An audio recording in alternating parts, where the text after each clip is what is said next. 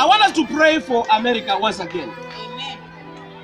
I saw a man with a gun going to a place,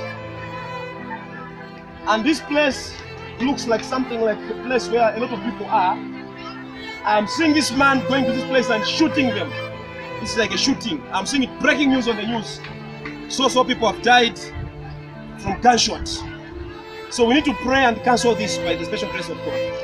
Hallelujah. Amen. I'm seeing people lying in cold blood. So we need to pray for this nation, America. I'm seeing this in this beautiful nation called America. Hallelujah. Amen. I want you to open your mouth and pray for these people I saw dying in this cold blood. Let's ask for mercy and favor. Pray in the mighty name of Jesus. Pray for the mercy of the Lord. May the Lord be there in the mighty name of Jesus. In the name of Jesus. May you save lives.